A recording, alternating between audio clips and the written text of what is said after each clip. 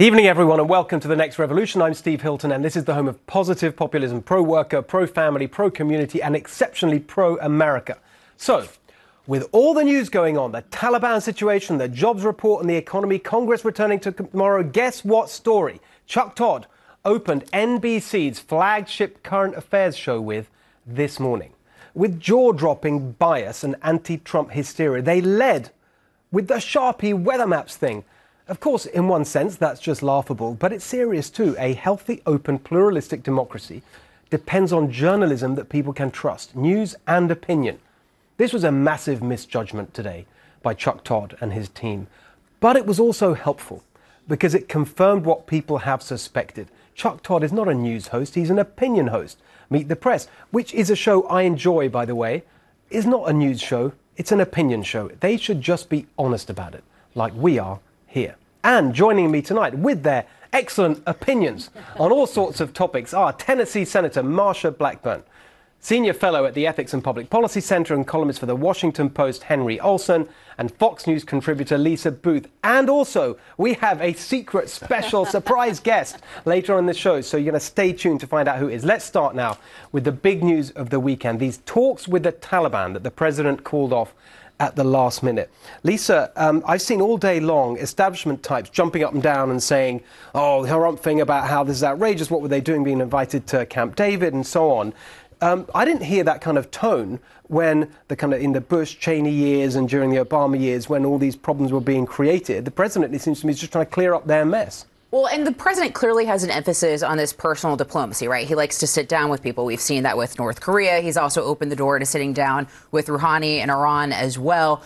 I will say, in fairness, I don't think it is the best look to be sitting down with the Taliban in the United States at Camp David right before September 11th this week, right? So I don't necessarily think that was the best look. Well, but it also might be. It wasn't supposed to be a look. Well, true, that is a good point. But I also think perhaps part of the reason why we've seen, Sharpie Gate continue is some of the news for the president hasn't necessarily been that great this week.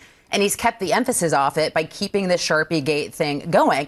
And I think it demonstrates that President Trump is a master at controlling the media narrative and driving the news cycle, and he does so intentionally, which is part of the reason why we saw in the 2016 cycle, he was able to get something like $6 billion in earned media because basically he put out a shiny object and then the media follows it. Yeah. It's kind of remarkable.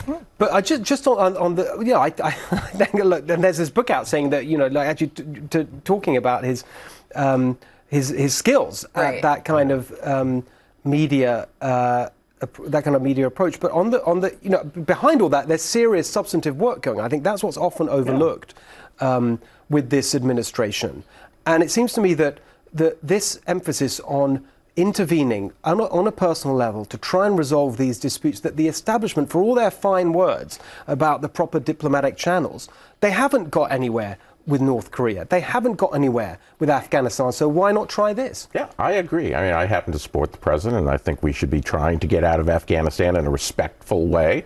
When we invaded almost 20 years ago, we didn't have a China that was building a Blue Sea Navy. We didn't have a Russia that was rearming. We should be focusing on not attacking. We should be focusing on attacking the problem of combating the states that are our enemies and not be sending people off to be fighting these wars that we actually have very little chance of winning, that won't destroy our country. And you negotiate with your enemies, not with your friends. That's the whole point. I think it's important to realize the American people are war weary.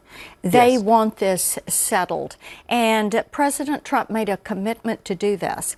And we have seen 1,000 Taliban killed in the last 10 days. And what the President and Secretary Pompeo have tried to do is to get the Afghans working together.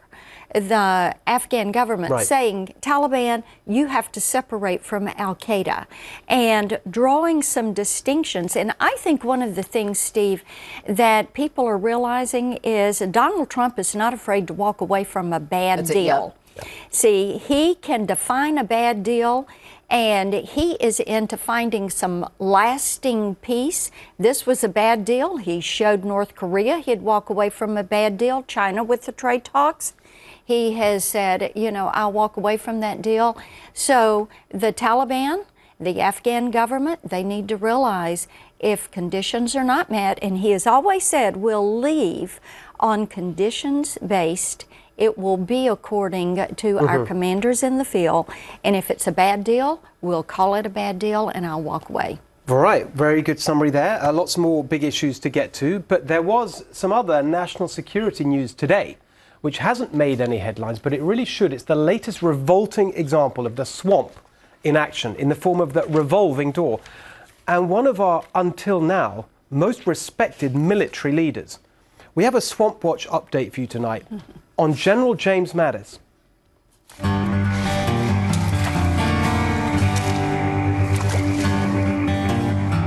Over the last week or so, General Mattis has been running around hawking his book, but it was revealed today that he's planning to cash in on his government service in a much more swampy way. It was reported by Axios that Mattis is joining the Cohen Group, a massive advisory firm started by another former Defense Secretary, William Cohen.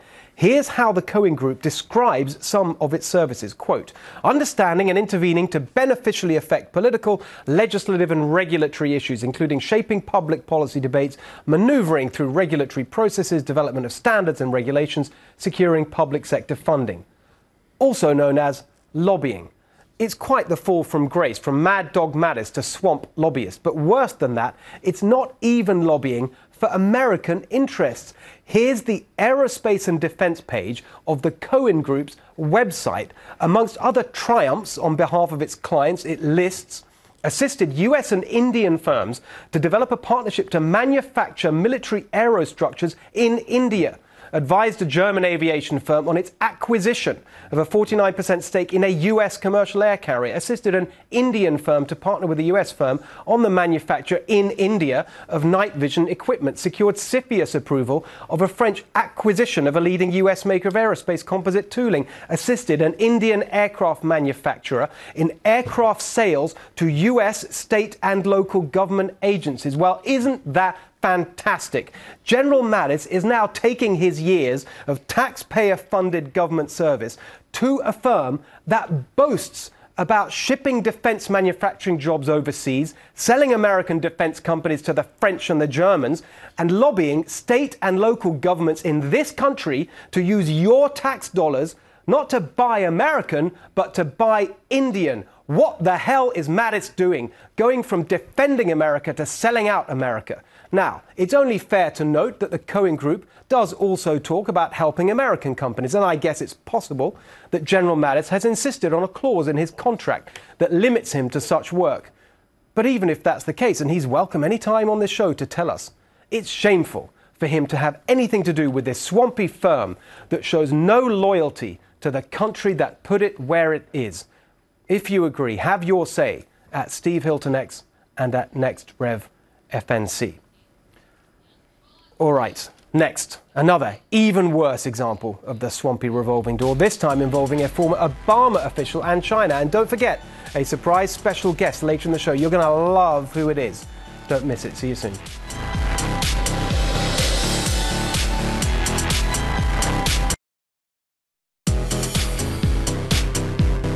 Here is a story that goes to the heart of everything we focus on in this show. Where does power really lie? With we the people or the anonymous bureaucrats and technocrats and lobbyists and power brokers in big government and big business who for 50 years have run the world in their interests? This is what the populist revolution is all about. The votes for Trump in 2016, Brexit, many more around the world. A huge part of it is national sovereignty. As President Trump puts it, America first.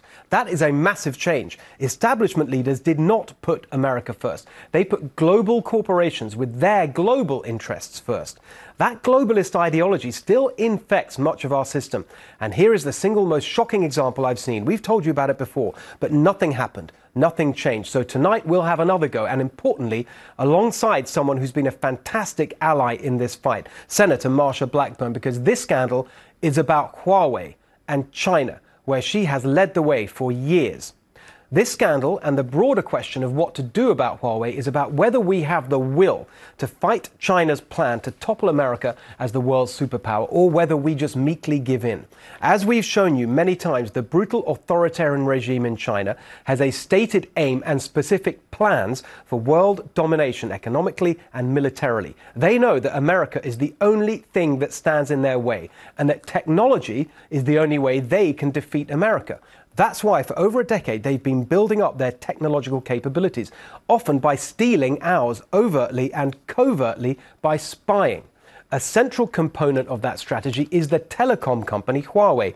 All you need to know about Huawei's threat to America is contained in the summary of an academic study published in July this year. Quote, using a unique data set of CVs, this paper analyzes the relationship between key Huawei personnel and the Chinese state security services. Based on an analysis of this data set, I find there is strong evidence that Huawei personnel act at the direction of Chinese state intelligence and that there exists a deep and lasting relationship between Huawei, its employees and the Chinese state. This should raise questions within Western governments worried about Chinese access to domestic information. You can say that again. In the light of this new evidence, the shocking national security scandal we told you about a few months ago is now a national security crisis that demands an immediate response from our government. This man, Samir Jain, was President Obama's head of cyber security. He is now a lobbyist for Huawei on cyber security matters. As our friend Congressman Mike Gallagher, a frequent guest on this show, put it in a letter to FBI Director Christopher Wray, Mr. Jain's seniority and intimate knowledge of U.S. cybersecurity policy are now in the service of a state-directed company that, according to recent reports, has received funding from the National Security Commission of the Chinese Communist Party, the People's Liberation Army, and Chinese intelligence services. I am deeply concerned that his current employment may jeopardize American national security and undermine efforts by the United States to rally the international community against threats posed by Huawei. Now, Samir Jain is not some freelancer.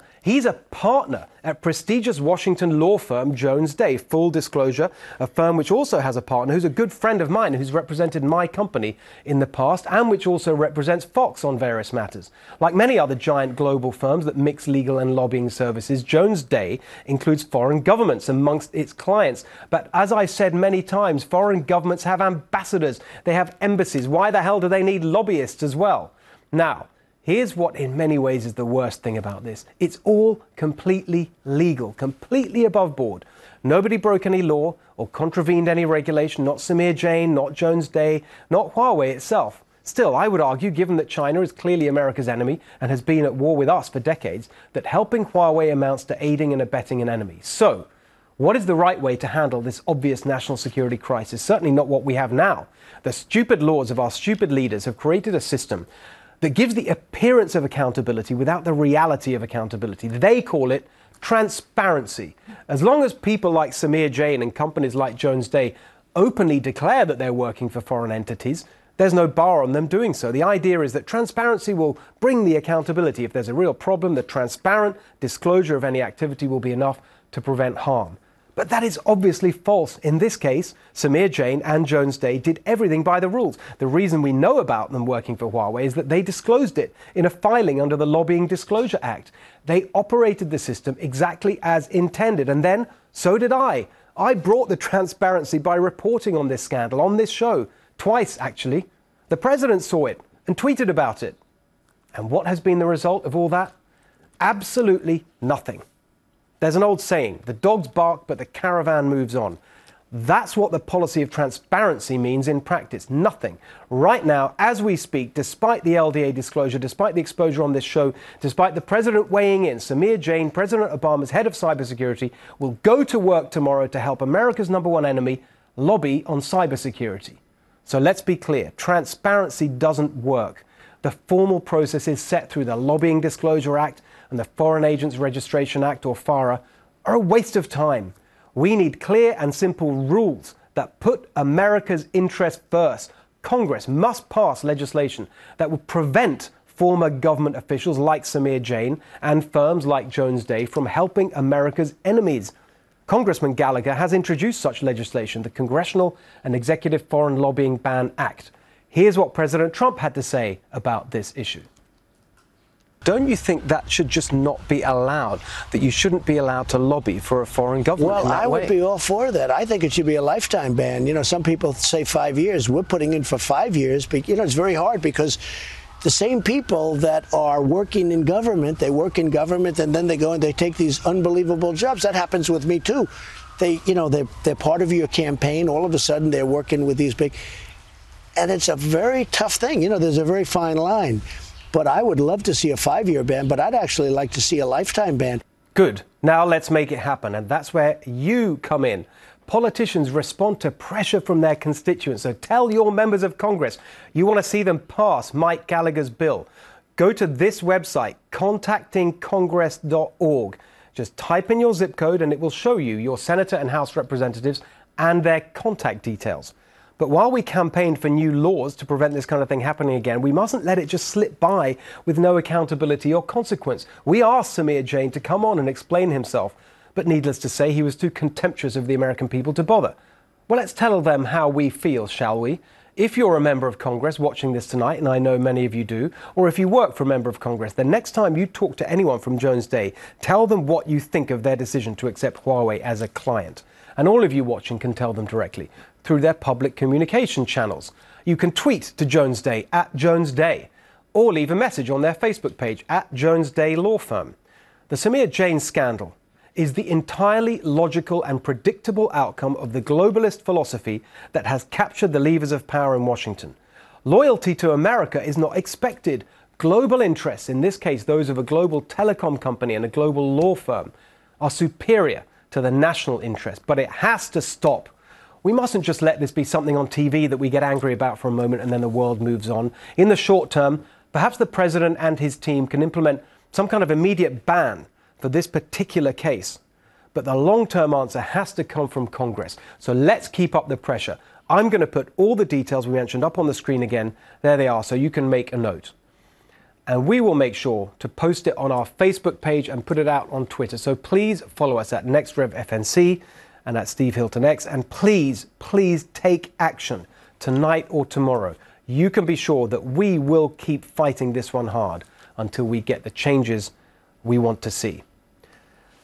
Senator, you've been on this for years, as I mentioned. Yes. I'd love your response specifically on this particular case and then on the broader question of Huawei and what we should be doing about it. Absolutely. I think that with this case, it is the epitome of the swamp.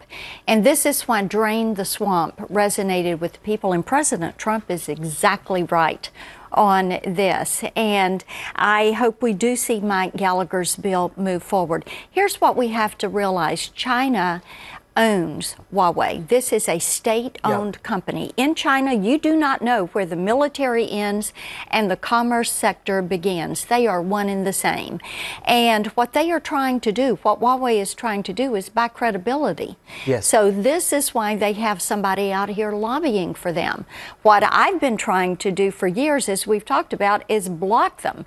This is why we do not allow the U.S. military or our allies to use Huawei. Huawei embed spyware into their hardware, and whether it's their telecommunications transmission equipment or their commercial items that are for consumers, they are embedded with spyware. They can track you, they can follow you. Why is this dangerous to us? Because as we launch 5G, as we launch artificial intelligence, autonomous vehicles, we do not want the Chinese and Huawei and China with their allies, Russia and Iran and North Korea, to know what we're doing. So should we be blocking Huawei all across the board? Absolutely. We should not allow them at all, not one little bit, into our telecommunication system. They are setting up their foundation for cyber warfare, which they fully believe is the way they're going to move to dominance. So we're right to block them and to keep them out of our systems. Very clear. Are we currently blocking them sufficiently, in your view? I don't think we're blocking them sufficiently, but I tell you what, we don't need to let them have gain any more footholds. We need to make certain that where there is Huawei equipment that is used in our system, and bear in mind what they do is basically give their equipment away. And it doesn't matter if you're in Central America or South America or over in Europe, you're going to see Huawei's presence. And they say their equipment is very affordable, and with 5G coming, they're going to be the leader. Why do they want that? Because they can thereby capture your data. When they capture your data, they capture your virtual you and your presence online. So we can't transmit sensitive data over their network. And Obama's cyber security guy is helping them do all this. All right. It's the swamp. I mean, Henry, quickly on this point, it seems to me it's got tangled up with the trade war. China wants that, and that's our haggle back and forth. How do you think it should be handled? Do you think it's okay to use Huawei from our point of view as a bargaining chip in the trade war, or are these issues so serious that you've got to say, no, we're blocking Huawei, whatever, and we'll deal with the trade issues separately? The latter, I think, look, data is power. And this is a techno-totalitarian state that makes no secret of its desire to become the leading global power. You give them data, you give them power, you give them any sort of foothold, and they can use that against us. They can use that against private citizens, and we need to marshal our allies to keep them out, regardless of the other trade deals that we cut with China. So I can't resist this. I've just got to. Do we have our favourite former vice president and his connection to China? Do we have that ready to go? Please, can we just see that, because Joe China, compromised by the Chinese government. Running for president with all this going on that we've heard about. I mean, well, I also think it's insane to try to divorce Huawei from the Chinese government. I mean, you cannot be a company like Huawei and be as successful as you are in China without an incredibly cozy relationship with the Chinese government. You also have laws like the National Intelligence Law, which literally allows China to go to companies like Huawei and say, give me the data, give me the information I want. And if you talk to anyone in this space, like I did earlier today with Congressman Will Hurd, who's former CIA, they will tell you that those concerns, cybersecurity concerns, that connection between Huawei and the Chinese government. And you also I talked to the White House today as well, reiterating the concern that Huawei is under the thumb of the Chinese government. And it's also even beyond the fact that Huawei is just a company that we have bigger issues with. You look at the Justice Department going after the CFO of Huawei for skirting sanctions with Iran. You also look at the Justice Department going after Huawei for trying to steal trade secrets from T-Mobile as well, which also gets to the heart of the broader issues we have with China and the stealing of intellectual property theft, forced technology transfer. And not only that, but the UK put out a report putting Huawei on blast for the fact that their 5G isn't even secure network, right? So it's not even the fact that there's these security concerns. It's a subpar product as well. I'm so sorry, we've got to leave it. But the way I want to leave it is that the Democrats are talking about nominating someone who's going to be a sort of open door for all this. He should know better, if he's the nominee, in the cybersecurity I'm telling space. you, this China issue is going to be the issue if they nominate Joe Biden. This is why I'm sorry, I'm so sorry we have to go, but we can come back to it in a second. All right, coming up, all you hear about from the establishment is how Trump's trade war is hurting the economy. But what about Trump's trade peace? The new deals he's done that Congress won't approve. Wouldn't passing that help the economy? And stick around for our special surprise guest. I won't judge you if you do pirouettes when you find out who it is. All right, don't go away.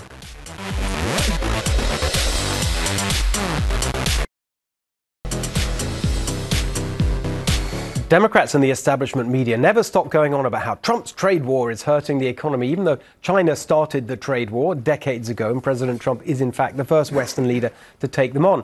But if these anti-Trump hysterics really cared about the economy, they'd focus on what's sitting right in front of them, trade peace, in the form of the president's USMCA, the US-Mexico-Canada agreement. But Congress hasn't passed it. You're back there tomorrow. What's going to happen? Yes, we are. I'm telling you. What Donald Trump is doing is trade done right. And that's what people want to see. The USMCA has a tremendous amount of bipartisan support. If you're with me in Tennessee, you've got the UAW, you've got Teamsters, you've got the Farm Bureau, you've got the Chamber of Commerce. Everybody is saying, put it on the board, call the vote. I've had Democrats tell me they think it'll get about 300 votes in the House. They're very positive about it. I don't know if that's a right number or not. There's a lot of support in the Senate, but Pelosi ought to put it on the board. Is that the procedure? It's yes. got to be. So she needs to call the vote. What's she playing at? Well, see, I think the challenge is that, what's the good news for Americans right now is it would be a boost to the economy, something like 160,000 jobs, $68 billion permanent growth to the economy. So it would be a win for Americans. But that's also why you could see Nancy Pelosi not wanting to move forward on it because it is a win for Americans. And if it's a win for Americans, it's also a win for President Trump. And sadly, I think that is what is at issue with Democrats and with Nancy Pelosi. And I think that is the reason why Nancy Pelosi would want to spike it right now and wait till after 2020 to deny President Trump that victory. And then also by denying Americans that victory as well, which is sad. But that's where we are with politics. Yes. Well, I mean, what's their ostensible reason for blocking it? Well, I think the ostensible reason is the usual one, that some of the unions would like stricter guarantees on jobs, and some of the environmentalists would like stricter side guarantees on environment. But the fact is, Nancy Pelosi's majority rests on congressmen from marginal districts that have voted for Republicans in the past that are very pro-trade and particularly pro-trade with America. She needs to start hearing from people like Harley Rauda in Orange County and Lizzie Fletcher in Houston, and people whose elections depend on getting moderate Republicans who are pro-trade to pull the lever for them again. And once she starts hearing from them, it'll get on the floor. Because the whole point, again, it's a very personal thing, and this is probably another reason why they don't like it, because the president delivering his promises. He said, look, NAFTA's a disaster, I'm going to improve it.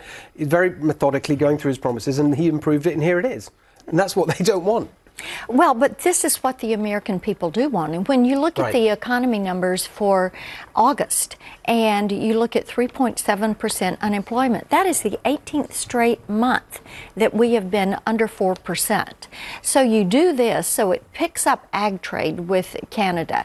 It helps with the auto manufacturing situation. And it gives you more activity, and wages are going to continue to increase. That is a good thing for American families, and right now what they want is to be able to say, all right, we're going to have a bigger paycheck last year than we did the year, or next year than we did last year. They want to see that economic growth. Well, we'll see. We're going to keep following it because it's very important. All right, coming up, you won't want to miss our surprise special guest. Oh, the moment is nearly here. Who is it? There, I'm not going to say if it's a he or she. Maybe you can work it out. They're joining us for the second half of the show, coming up in a minute.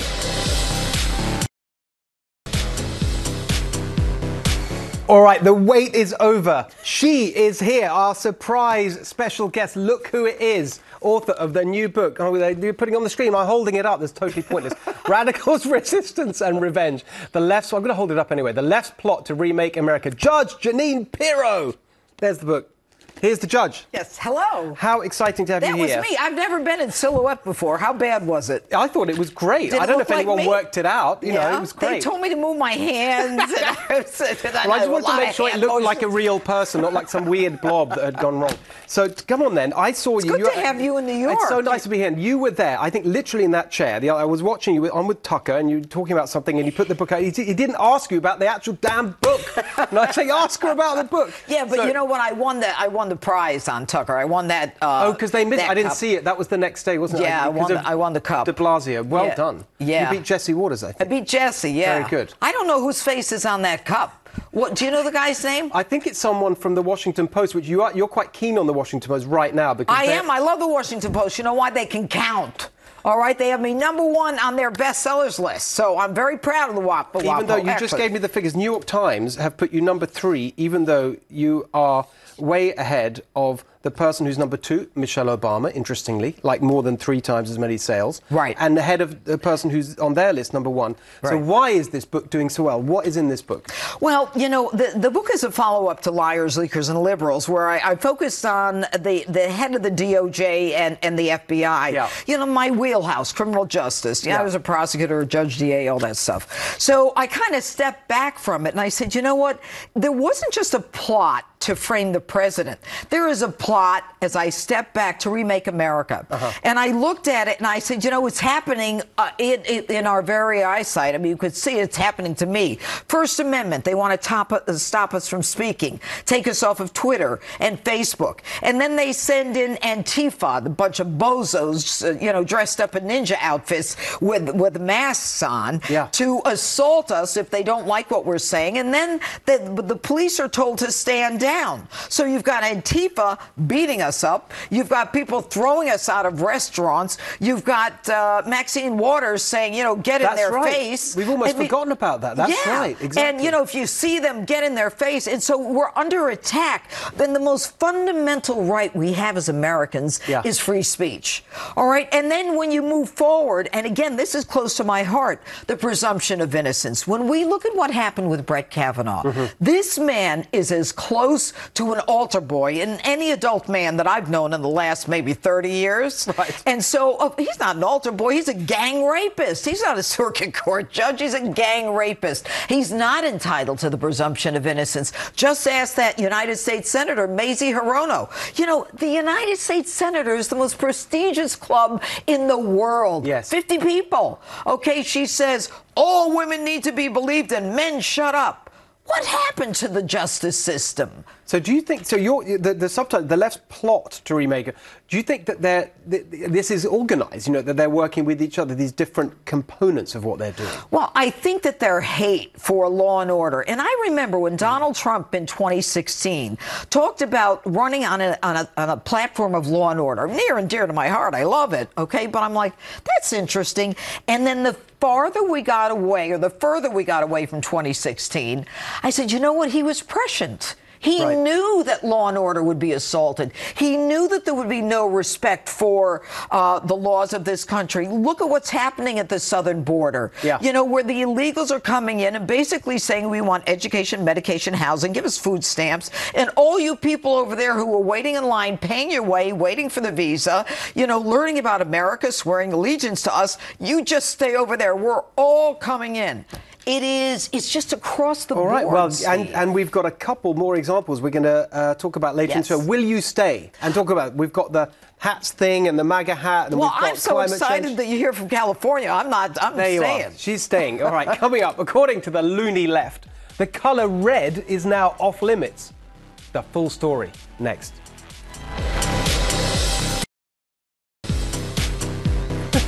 I'm not going to tell you the joke. Janine just landed on me just before we came back. Anyway, look, you wouldn't think people could still be persecuted for their political beliefs in America in 2019, but here we are. The public shaming of Trump supporters is this week's Loony Left.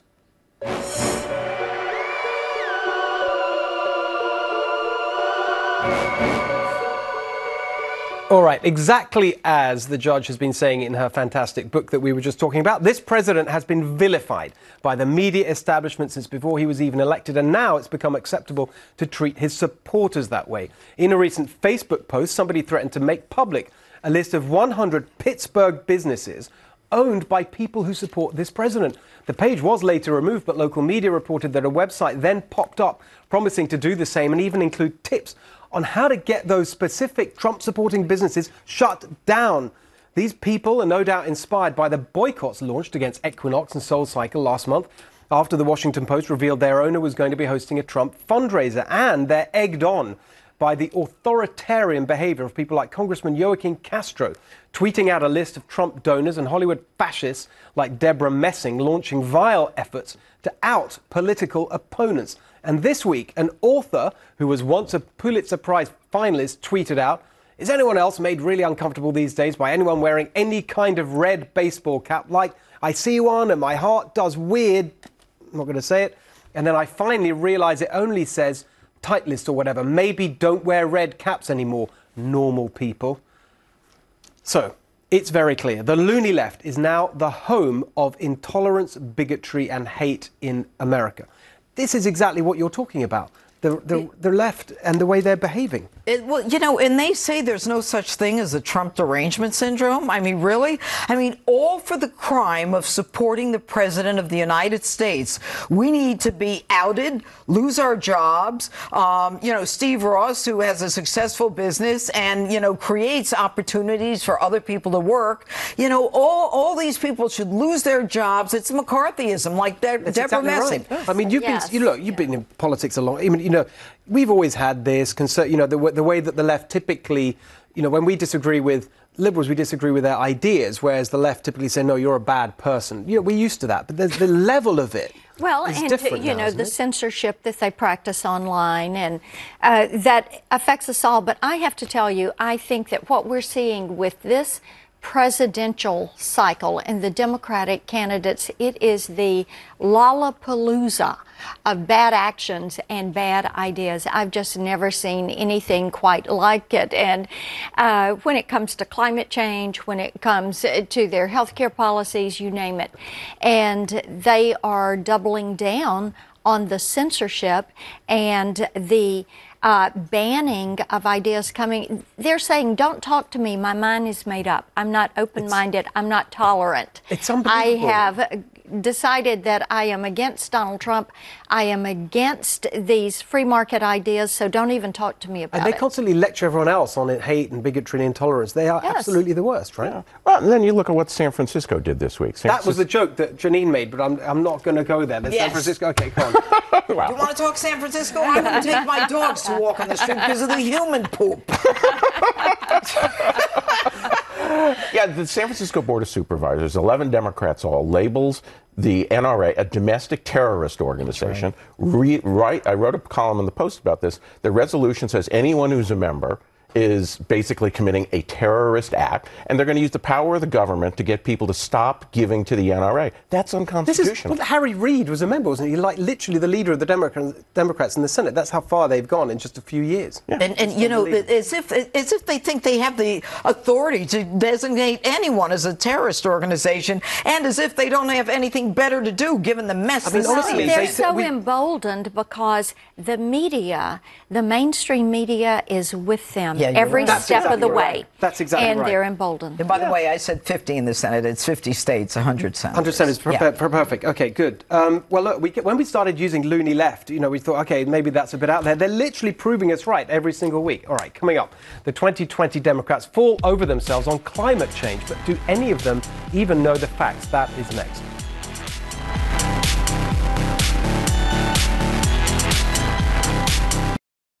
All right, earlier this week, the major 2020 Democrat candidates put their green pandering hats on and talked about the end of the world.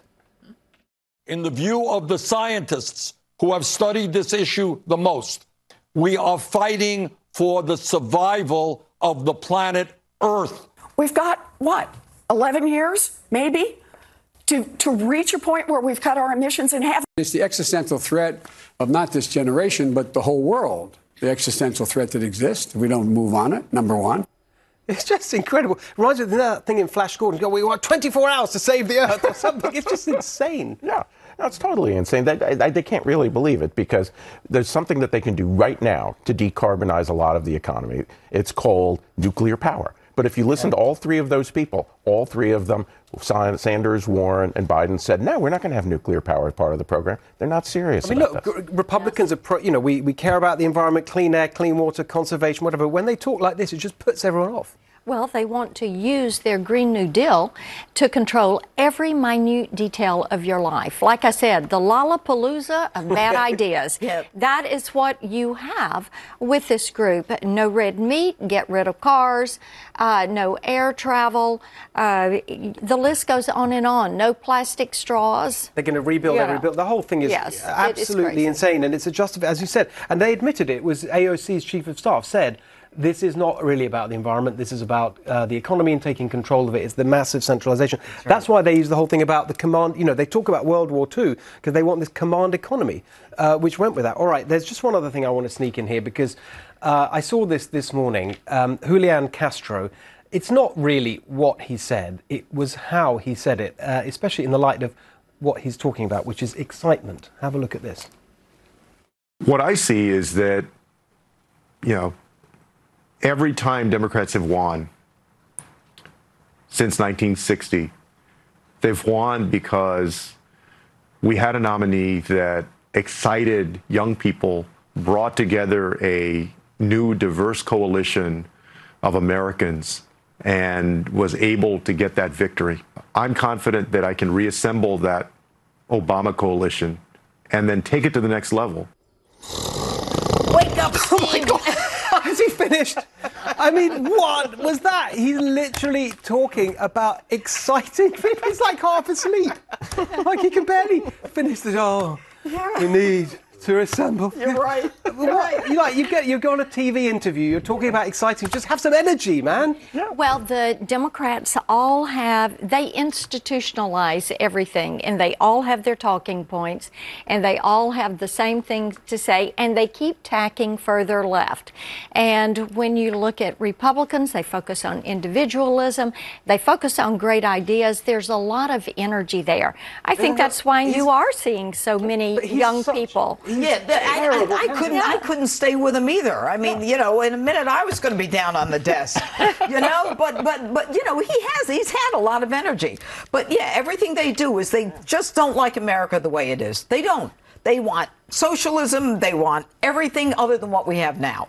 And if the world's going to end in, what, is it 11 years, 13 years? Yeah, I think the date's... Yeah, I'm going to start really eating those cheeseburgers. I'm not going to work out. So, Henry, you're just very quickly, are you still on your point? You looking at the electoral map, you're saying still looking good for President Trump. He just has to get some of the states he won before plus Maine. Is that right? That's all he has to do. All right, well, you are. Well, that's simple, isn't it? All he has to do, win the ones before. It doesn't even need all of Wisconsin, Michigan or Pennsylvania. One of those three. All right, well, there you are. Look, we're out of time. The world's about to end. We got to get out and sort of save ourselves somehow. Thank you for watching.